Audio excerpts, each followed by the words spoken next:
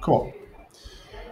All right. This is the Fellowship of the Link call for Wednesday, February 14th, 2024, Valentine's Day.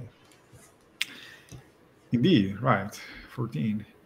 And yes, we were talking, I guess we were checking, and we talked about Bahrain, a visit by Jerry, and the Tinderbox meetup that Chris will attend, and next Monday, the free to refrain call with a demo by Rich Barton. Beautiful. So all very interesting stuff. And I was going to say, I missed the last one, sorry. I almost missed 2 days, but I didn't, with health issues. And I think you spoke about neobooks. I don't know if that's true. I think we did. What all did we talk about? Let me go back to my notes. We talked about evaporative cooling of group beliefs, autopoiesis. Autopoiesis, oh, I love that. It's like a shibboleth, no? Yeah, exactly. The essay Warren's Plazas, the edge of legibility.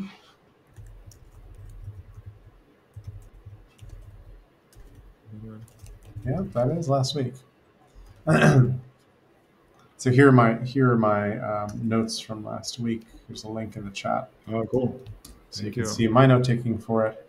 And if you want to put that in as a placeholder in the notes, in the shared notes, that'd be great. Yeah, I'll do that. Cool. It's cool.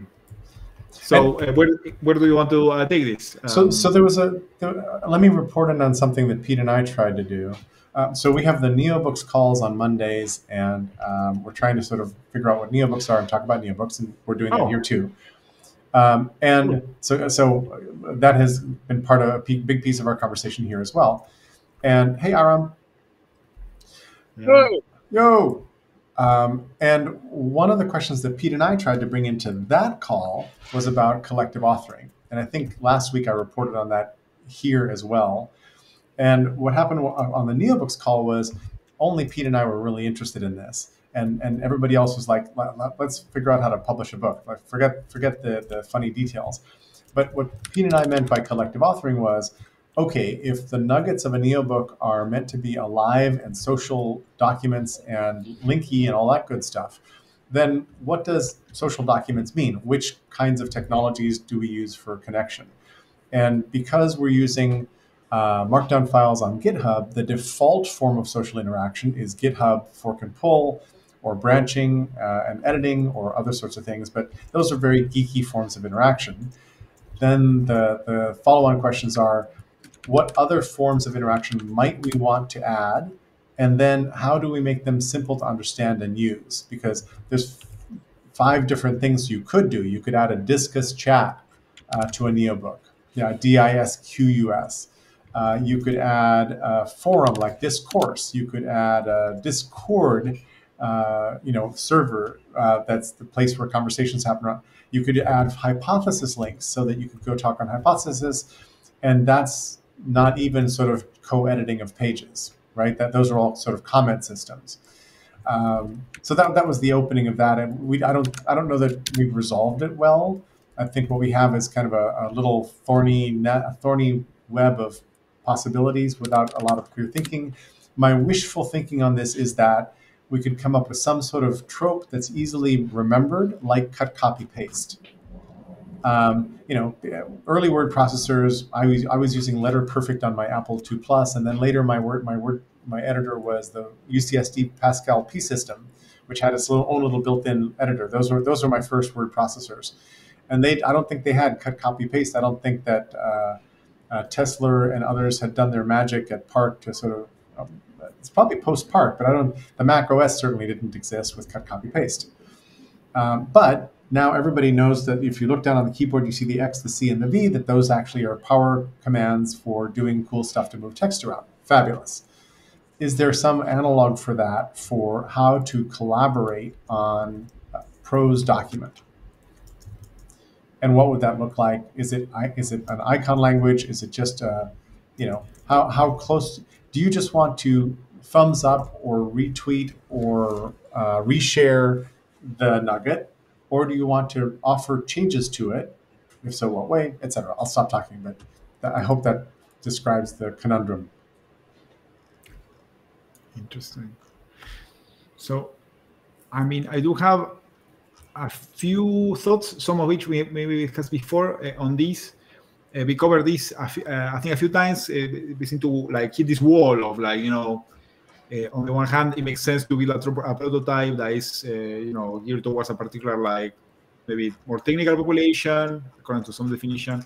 But yeah, how to open that up later as well to make it successful. So I remember we discussed, for example, like even the notion of like sending a PR for or like actually merging changes of text changes to nodes or nuggets. By default, if you get a Git conflict, you need to resolve the Git conflict, and that is sort of like, it does require some skills sometimes, but because it's designed to be completely correct for source code, right? Which needs to be like, of course, needs to parse. You don't want to introduce, you don't want to take any risk for that. For text, for human text, and in particular for nuggets, if you think about this, you could imagine writing down the rules for how to merge nuggets. Maybe if you add a new paragraph, maybe that can or a new paragraph between two, or you add a new heading. You could imagine like listing all those and handling them, so you don't need to request actual interaction from the user. So I think we discussed it before. The other thing, just quickly, is that I know there are systems built on top of Git and Markdown that add some interface on top. Like, for example, some wikis. There are several wikis actually, which have like files on Git as a backend. And I wonder if we could reuse. I mean, I'm not aware of one that does it great, but there's several I know. So maybe we could explore those and see, how they actually make the editing easier, and whether they do conflict resolution and so on. So, yeah, that's what I have. Thank you. I'm trying to look up what are some wikis that use GitHub as their platform. Yeah, I will say Git instead of GitHub there to make that makes more sense. You're right. Yeah. We can use. We can check. Here are some wikis built on Git: Golem, DocuWiki, GitLab, GitHub. So Golem is one of them. Yeah, Golem rings a bell. I don't know why I didn't use it when I was looking around. Yeah. I guess ended up, but that's probably more popular. Yeah, but I don't know, for example, if it goes as far as supporting, like, properly distributed editing, like, forking a wiki, changing it, and then merging. Yeah, I don't know.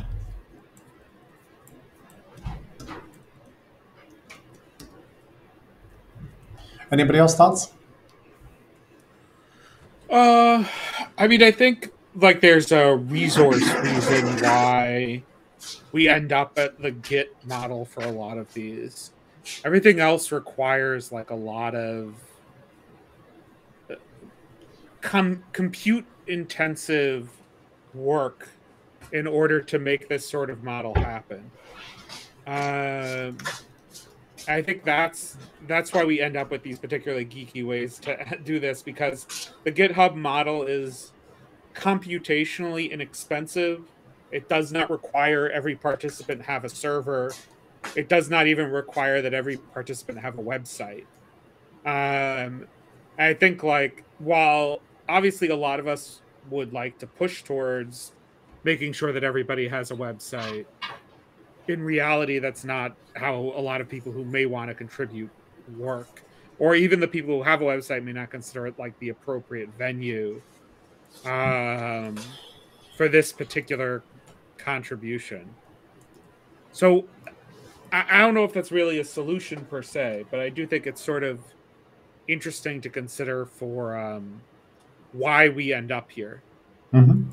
I should add that Google Docs, which lots and lots and lots and lots of people are familiar with, has the standard ways of doing things, one of which is you give people authorization to edit or comment or just view a document. That's a sort of a trope that's pretty easy to understand.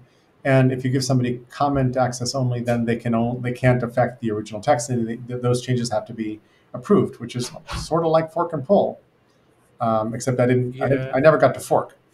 But I make suggestions to the text. And then if you like HedgeDocs does that too, though, right?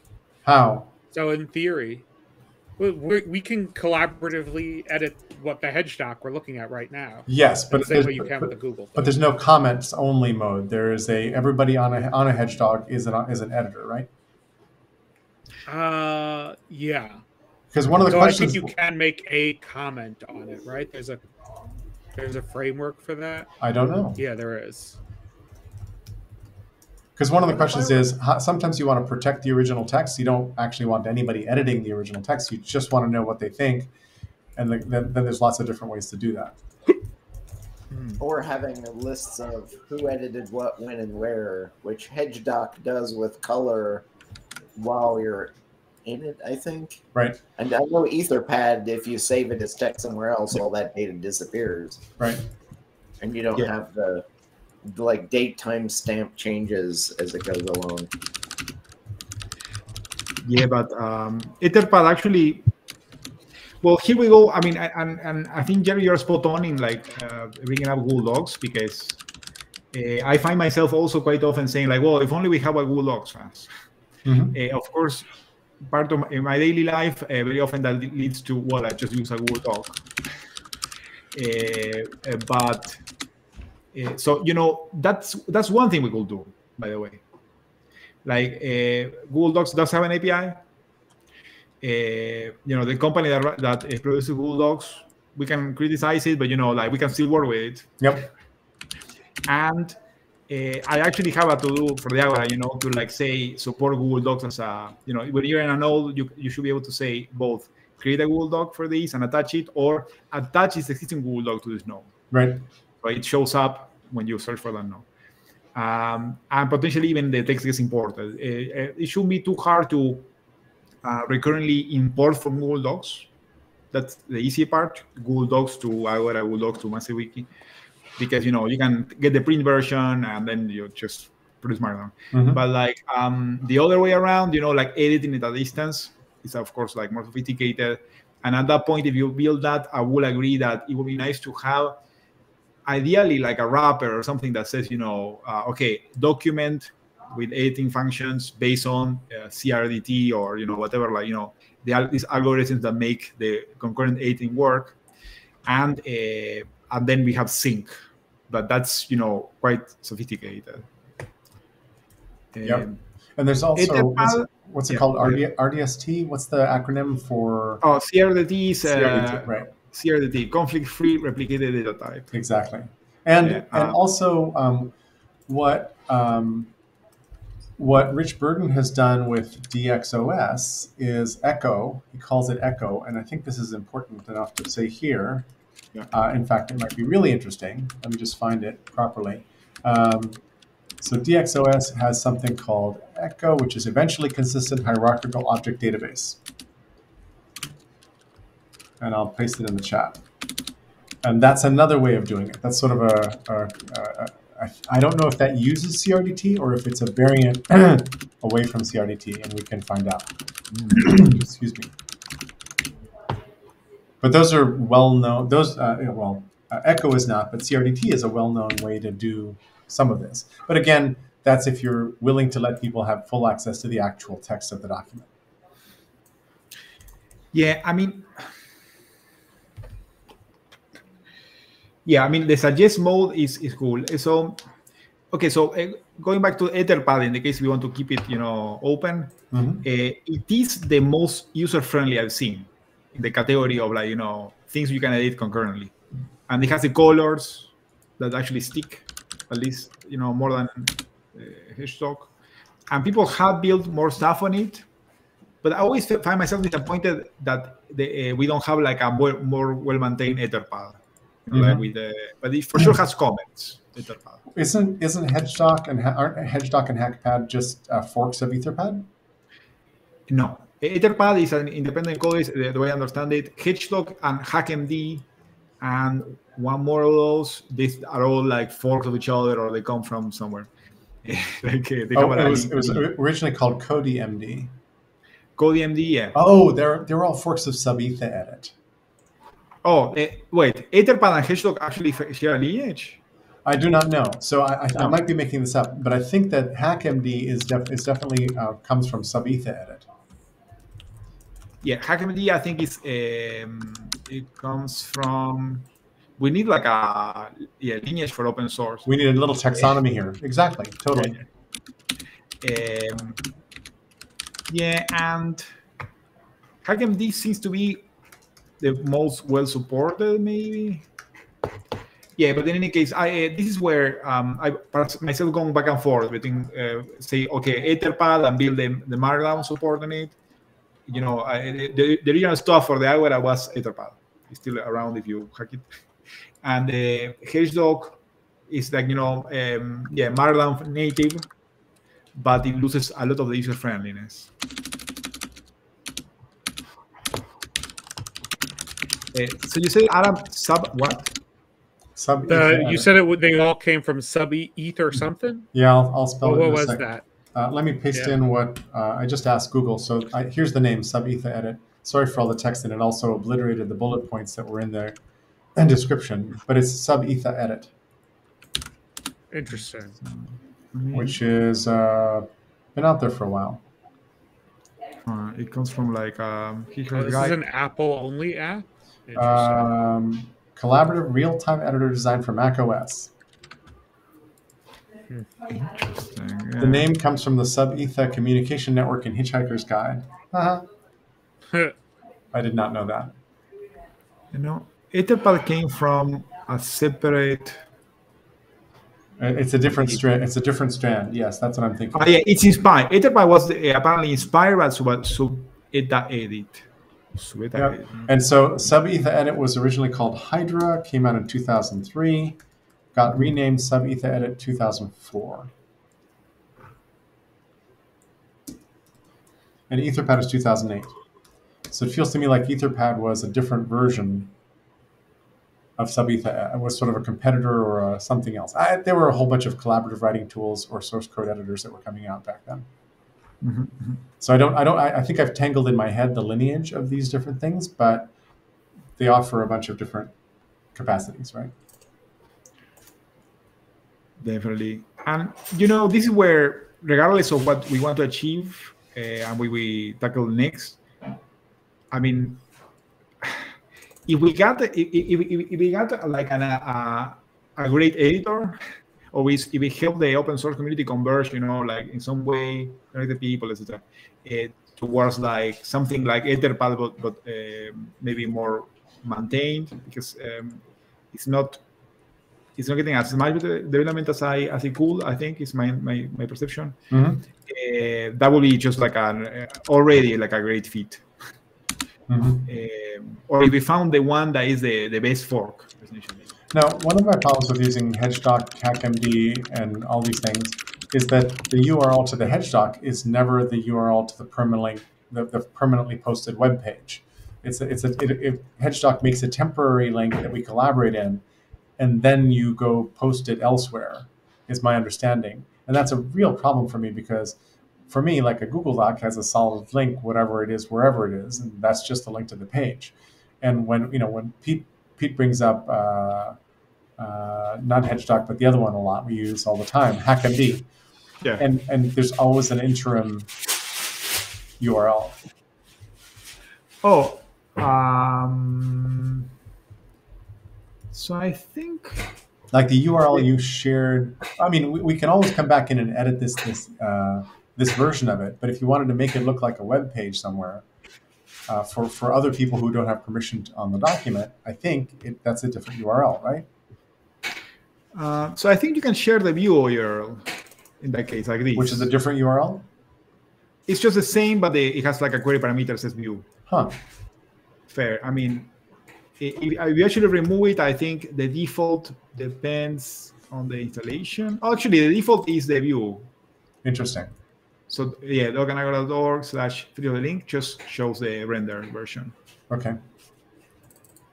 and I have a to-do make the wiki links work here, of course, instead of just in the Agora. Cool.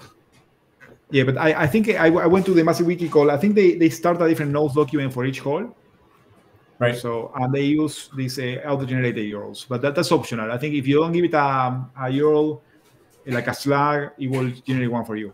And this is a neighboring topic that's really interesting to me. Is like how do you do agendas and note taking, so that and what you do, which I like a lot, is one long continuous document. You just add the new call to the top of the document, and we go from there.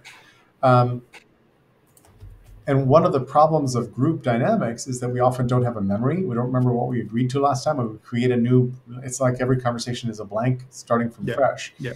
And then one of the things that I like about note-taking in the brain is that instead of having one long document, which I will point to as the meeting notes, I'm busy deconstructing or decomposing everything into the different things we mentioned and statements we made and things like that. That's how I note-take in the brain.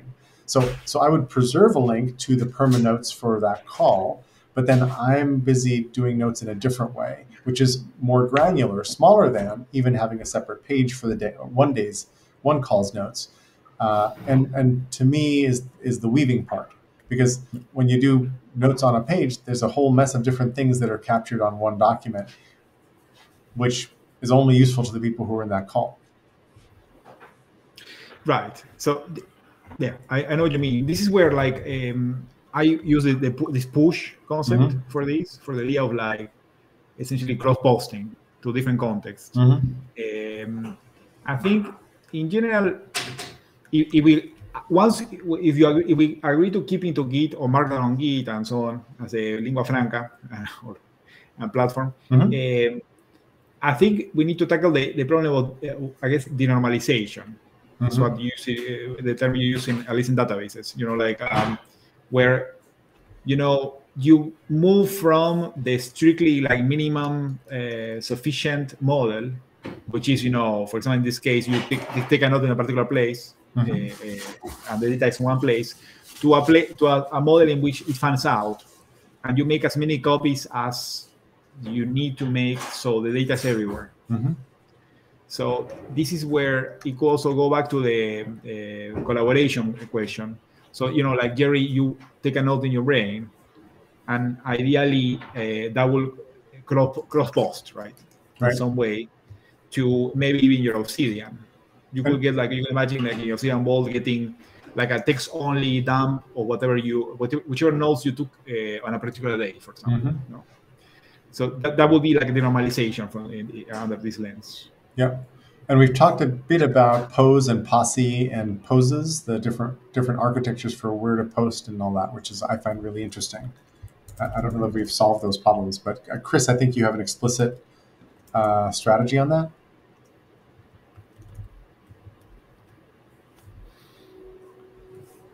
I don't know if I have one that works specifically for this book.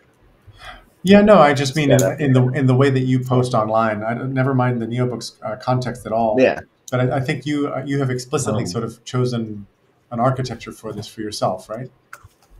Yeah, or at least in places where it works easiest and I can get data back. I use Posse, which is post to my own site and syndicate out.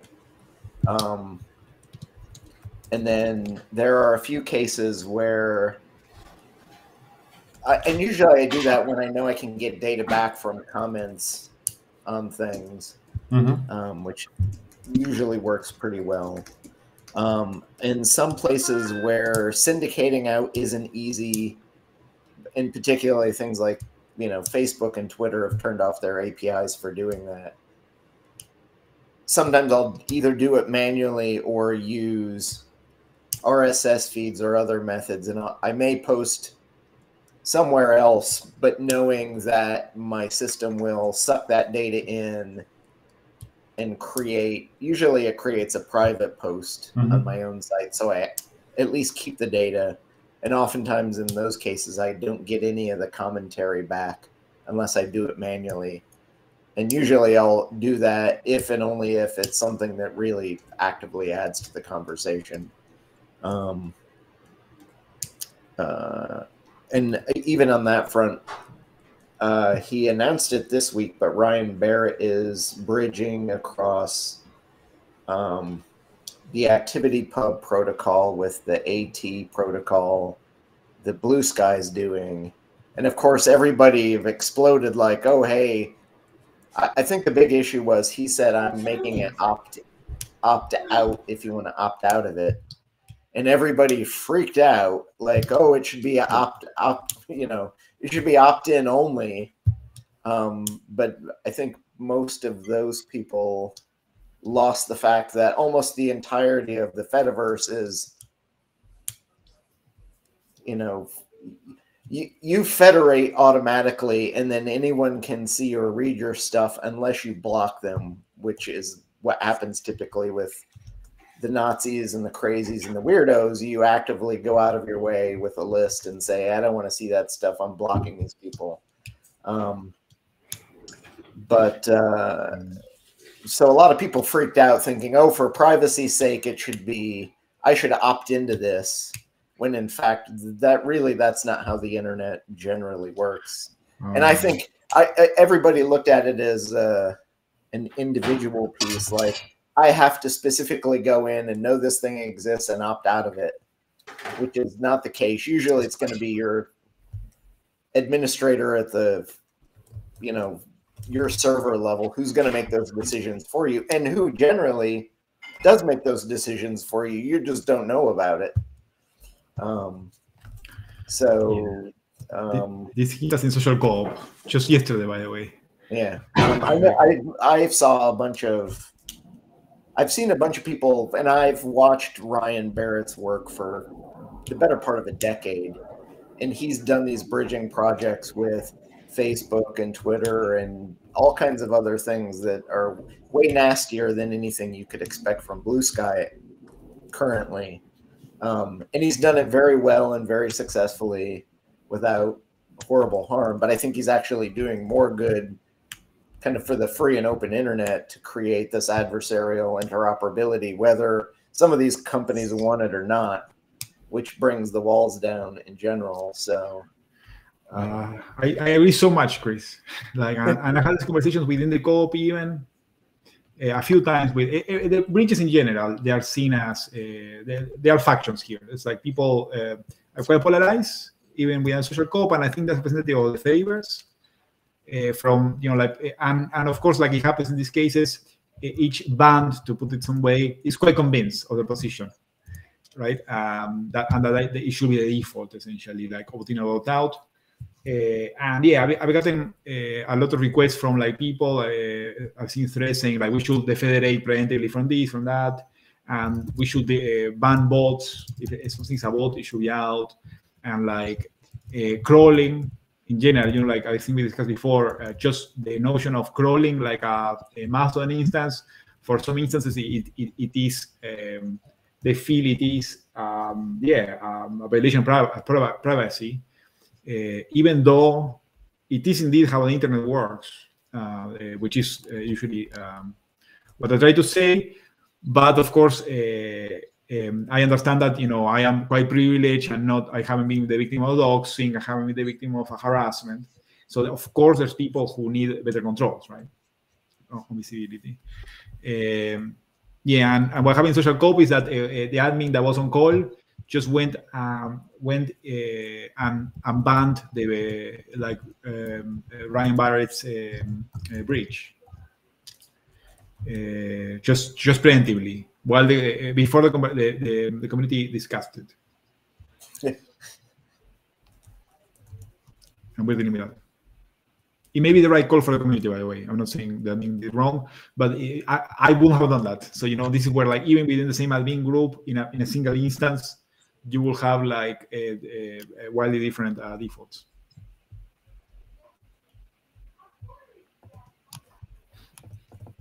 And I don't know if you can read this. Maybe not. This Lumio thread.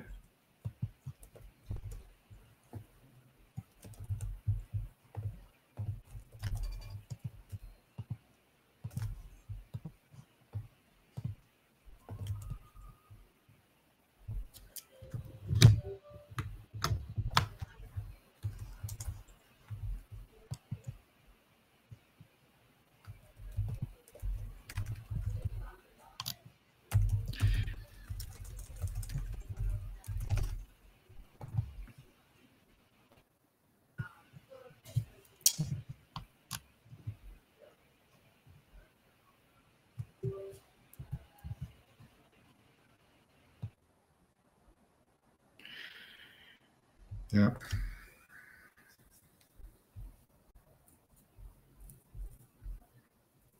So where do you go from this?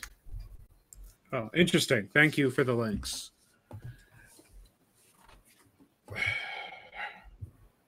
Yeah, I don't know. I think sorry, I was reading them, so I got sort of distracted. I think this is really interesting stuff, like the idea of what is bridging, how do things broadcast back and forth. I don't know. I wish that there were, and we've talked about this, I wish there were different models than what we've got for Federation. And for like Indie Pub, where there's this question of like, do we bridge everything? Do we become broadcasters? I feel like there's a missing piece that's like, we're very focused on becoming broadcasters and less focused on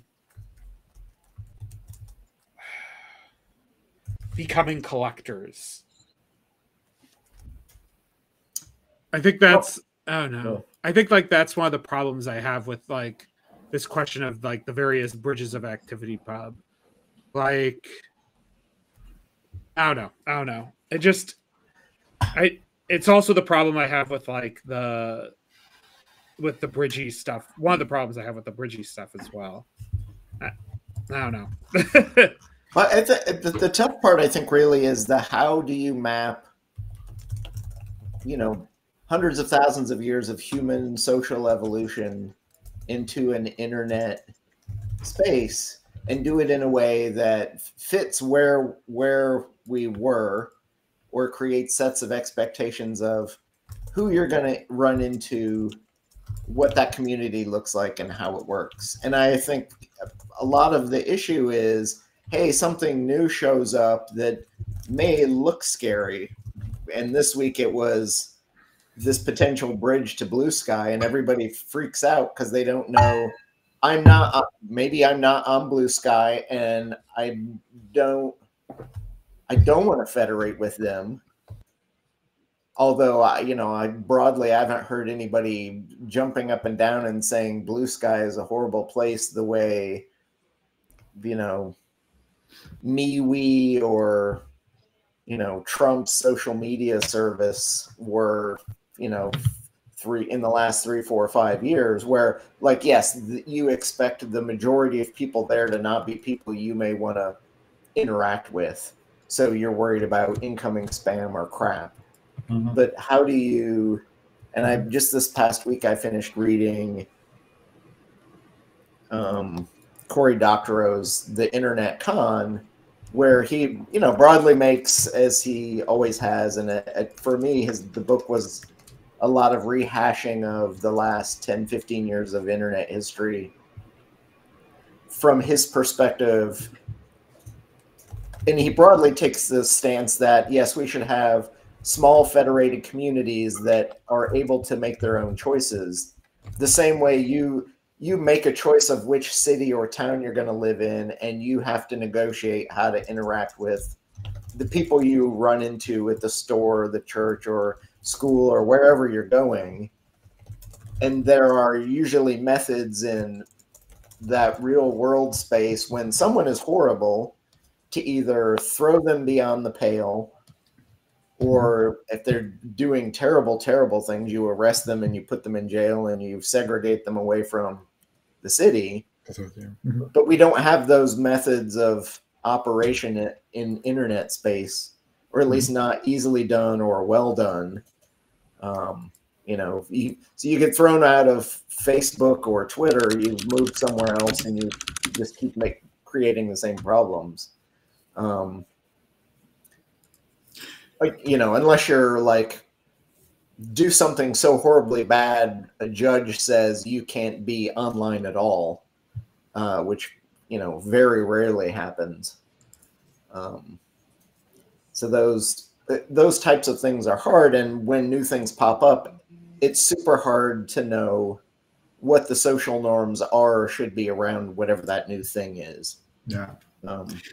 And when I discuss these things with people in the instance, it's a medium-sized instance, like 2,000 people active, I think, and I see these two bands emerge, like one or two, but mostly two. I cannot help but think it has to do with how people are gauging the risk and benefit of like connecting with others. And it goes back, and this is why the polarization is not even surprising. To me, sometimes it could map to the political spectrum, but it actually doesn't, because like in this instance we are like it's mostly like left wing and so on. So this is not that, but it is some degree of conservatism versus liberalism, to use two words that we know. Maybe there's better words, but like there's the person who is prioritizing not meeting the person they really don't want to meet, who maybe in this network instance, etc. And that would be the conservative in this framing, versus the person who is prioritizing meeting all the people they want to meet, that they could meet. So the person who wants to not cut, the person who wants to cut links by default early, and the person who would rather not. And this is where I think that Blue Sky actually has a lot of potential, right? Because it's sort of like decoupling, it seems, as I understand it, the community or group that runs the base infrastructure from the moderation decisions and the algorithms and so on, no? So then, what I see in social code, which is like half the instance wants to ban threads, wants to ban Blue Sky preemptively, and half the instance doesn't want to. It seems like Blue Sky may be the answer to that. The solution is like, okay, we can run an instance that has many groups with different preferences and leave it up to them, essentially. Instead of having to say, eventually, you adopt one policy and you're saying to half the instance, well, maybe there's an instance that is better for you and you need to move. Well, part of that presumes, too, that you're on an instance as a broadcast set of interests. So, big platforms like Twitter and Facebook tend to be, I post to them. And Twitter's probably a better example because I can post anything to it and everything. Or when I did syndicate to it, I syndicated pretty much everything as a default because that's how people use Twitter. Mm-hmm. But when I go to Reddit, I don't broadcast everything to the entirety of Reddit. I look at very niche things like, there's a group that really only talks about Zettelkasten. And if I put political messages into that channel, somebody's going to ban me pretty quickly because we don't talk about that here. So it becomes a smaller, very niche space or like, we had that link earlier in the chat to the Tinderbox forum.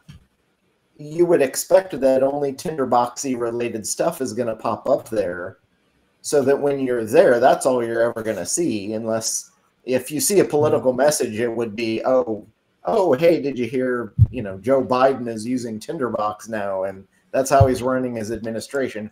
Okay, I get that. You have that discussion and you move on. And then usually the politics or the religion or all the other stuff is pulled out of it. So there are Fediverse spaces where I have, there's one small community that's all academics talking mostly about their academic work. And for me, that's great because I know what to see and expect there. Occasionally there's some political stuff pops up, but generally it stays pretty low key. So I don't have to worry about it. But what do you do if, that community is like, we will ban Blue Sky? I wouldn't worry because I have other ways to access it in my sense. But since I publish everything on my own website, only a small fraction or a subset of what I publish do I click a checkbox and say, yes, send it to that little Fediverse instance of all the academics and kind of go from there. But I get to pick and choose. But the issue that then creates more work on me as a user is I have to know what's happening in those, and you can call them publics. They're small little publics of space. what's happening in that space, and do I syndicate a message into it knowing in advance how it may or may not be received? And so when I think of social media, I think of it more as small little niche neighborhoody places. Does this thing I'm writing, does it need to be in that space? Is anybody going to care? And if I don't think they will, I either won't send it there, or if I do, I'll ping somebody specifically, hey, you might be interested in this thing, rather than, I'm not the New York Times. Everything I say is not going to be broadly interesting to everyone. But sadly, that's how the majority of social media users use social media, is they think everybody's going to be interested in what I have to say, and almost no one is. A bunch of what you were just saying is about sort of group boundaries, and I love all that stuff. And also a well-functioning group understands its boundaries and its norms, and those two things are key for group dynamics. Sorry, go ahead. Yeah, I don't know if that's true, right? People post. Sorry, not what you were saying, Jerry, but what you were saying earlier, Chris. I don't know if it's true that people necessarily are posting to social media on the assumption that it's for everyone. I think the way most people use social media, and we see it when people go unexpectedly viral, right, is that people post to social media thinking it's their small neighborhood, and they hope that people who want to be in that neighborhood will find it. And then disaster occurs when the norms of the small neighborhood that they weren't ever really on was breached. It was why circles made so much sense on Twitter, in the sense that you could define the neighborhood, and the neighborhood could be disadjusted to people, but you could still live within the defined limits of that neighborhood, and have it not accidentally go viral in a way that, you make a joke that you see it people make a joke on Twitter, right? And the joke's context is their small group, but that joke isn't funny outside of that small group. It gets misinterpreted. It goes viral, right? That's the classic problem of social media. So I don't know. I don't know how much I could derive from that in terms of next steps, but yeah. Really, Currents only died in 2022. Interesting. Yeah, maybe 21, but no, I think it was 22 years. And interestingly, the migration path was use chat. So I guess, whoever made that decision thinks Slack took over, essentially having the Slack model, to put some way. Which, to the conversation, it is very much about having more a controlled neighborhood. You won't have Slack virality, as I understand it, Yeah, I take your point, but I always approached Twitter as the public square from which everyone stood and yelled, and whether they got any attention or not was another thing. But yes, you're right. There are people who don't know that it's the public square, that they're having their CIA meeting in, and that anybody can overhear it and do whatever they want with it. Which then freaks everyone out because they didn't have that expectation. And part of it may be how you tend to approach your social media platform of choice, what you think the rules are versus what they actually are. And how you react to the surprise, Because here I go back, maybe this is just my headship like this today, but I can imagine, for example, I think if any of my posts went viral, I would be delighted. I would just really, when that has happened, and not very often, I'm like, great. this was like, I don't see drawbacks to that. Of course, I've been lucky maybe with what happened after that, but and other people will be horrified, right? And I think that's these, a lot of these platforms, like social platforms, are sort of like sweeping this under the rug. Maybe it's like maybe they don't want users to think too hard about all the edge cases. Yeah, I think. Oh, sorry. Go ahead. No, I was finished. I was gonna say, I think you've hit it right. Like, the thing is, people like us on this call, we understand that public means public, right? But most people, when they're on a public square in real life, have conversations with each other and assume that no one will dip in and intentionally misinterpret them and start an argument with them, right? We're just standing on the corner of a literal public square. And I think most social media outlets depend on the small number of people who understand that the intent is to broadcast, and also depend on the majority of users who come in with the assumption that they are not being broadcast. Right? It's the old Twitter thing, right? Like, every day Twitter has a main character and you hope to God you're not it, right? But Twitter wouldn't work without it having a main character. That's what makes Twitter interesting to most people who participate on there. And most people who participate on there don't think about the fact that they could become the main character. Not really. That should be a setting, maybe, right? The friction, right? What's that? That should be a setting, maybe. Like, I want to be the main character, or I would rather be in the background. And it's completely fine. Maybe it depends on the day. Right, but the minute you ask someone that question, they become aware of the problem. Exactly. And Twitter is very dependent on the majority of users not being aware that that's the problem. Yeah. Well, but there's also the case, too, of people who are in social media only to consume. My wife puts out no content whatsoever, but consumes a couple hours a day of watching either the character of the day or the thing of the day or the comedy or the joke. And they also rely on that a lot. So you don't have to worry about the harms other than the harms of your algorithm showing them something that's going to offend them so horribly they're going to leave altogether.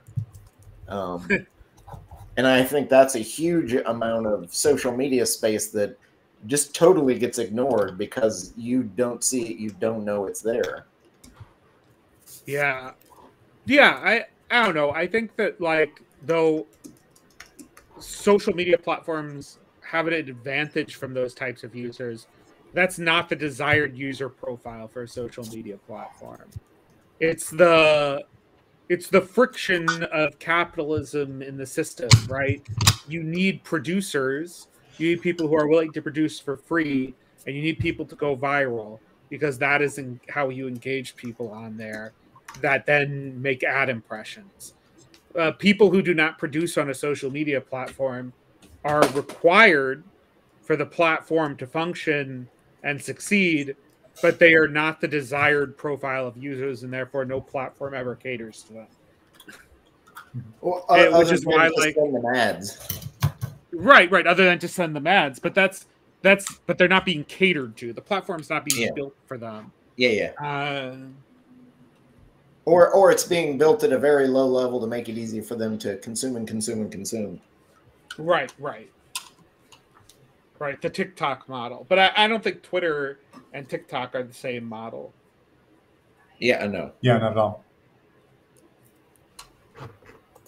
And that's the problem, too, is when you're a member of 57 different social media platforms, the amount of extra overhead knowledge you have to carry, not only about how each of them works, but who's on them and who you're interacting with, which just creates more and more levels of, social, and if your Dunbar number really is 150,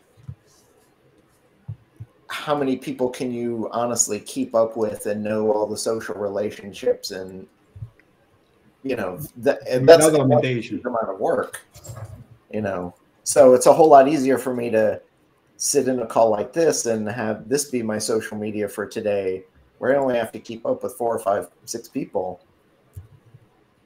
and in their specific contexts versus, hey, I go to Twitter and it's just overwhelming because there's so much going by. Well, a big piece of why OGM exists is my frustration with us drowning in the information torrent, so that there's too many things floating by in the stream and we don't have any place to put them or share them with each other. And the sharing them with each other part has a lot to do with the intimacy gradient kind of conversation that we're having here about who you expect to be able to read your posts. And the intimacy gradient is this lovely pattern that says there are certain people you'd expect to meet in your bedroom, your living room, your block party, and the city bus station. And your assumptions about security and privacy and all that other kind of stuff vary by where you are in the intimacy gradient. And so how we haven't figured our way out through this very much. I've been finding a whole bunch of old presentations I gave, and I used to use a diagram where I talked about how before the internet shows up, we have 2 extremes of communication topology. One-to-one, the phone call, and broadcast, which is magazines, TV, radio. That's it. There's sort of nothing in between, not a lot in between. And all of a sudden the internet allows all these different topologies to show up, where Twitter is weird because Twitter can feel like an intimate conversation between 2 people that happens to be overheard by millions. Right? Twitter's very interesting that way because you can do something that's very personal, but it's actually out in the public view. And we haven't comfortably figured out what the taxonomies or signal or semiotics are for all those different kinds of spaces. And newbies trip along and they don't realize what's going on. And then children growing up now realize that one of their private little posts, and God hope that they realize that any one of their private little things could go viral and suddenly be the Twitter person you don't want to be that day, or TikTok or what have you. And so just since the internet, so since 95, let's call it, we have this enormous exploding richness of ways of communicating, and we haven't figured out really how to do it. So again, my question at the top of this call about collaboration architectures or whatever you want to call it, like how do we help people collaborate on words, which includes just hitting the thumbs up button and liking a post. That's a form of collaboration on words. How do we make that better is a piece of this. I completely agree, Jerry, and I guess we are almost out of time, but like something I wanted to bring up is the notion of maybe decoupling the terms of service, to put it some way, or the contracts that we follow in social media, essentially, the expectations, making public of our expectations, decoupling those from the platforms. To some extent, when you sign up for Twitter, like we were saying, the issue is that you're accepting to a contract that seems surprising to many, right? It's surprising to many, and that may not represent you. And you only have the video, and no, which is quite insufficient to say this is how I hold this tool, which is to some extent is like the internet, like you say, it's like the whole potential of the internet with all the gradients. And like I've dreamt a few times of like being able to say, this is how I use this platform and this platform and this platform in a way that is universally readable, maybe, right? And that actually results in maybe different defaults kicking in, right? And it goes to the opt-in model, maybe, or opt-out, where like, and where we discuss about platforms maybe not wanting to expose these settings or support them. But maybe we should roll our own. Mm-hmm.